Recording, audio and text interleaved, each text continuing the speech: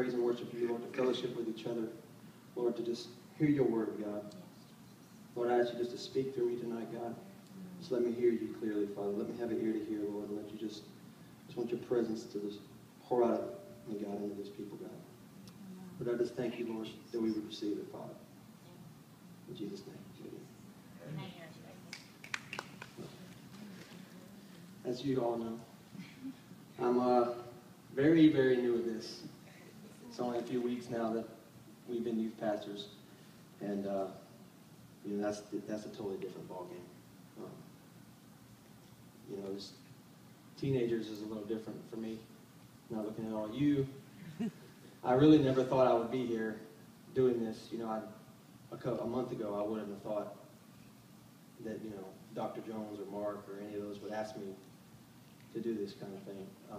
They've entrusted it to me. They believed in me. They've poured into my life, and it's good. Amen. I am a little nervous, as you can tell, I'm sure, but it's all right.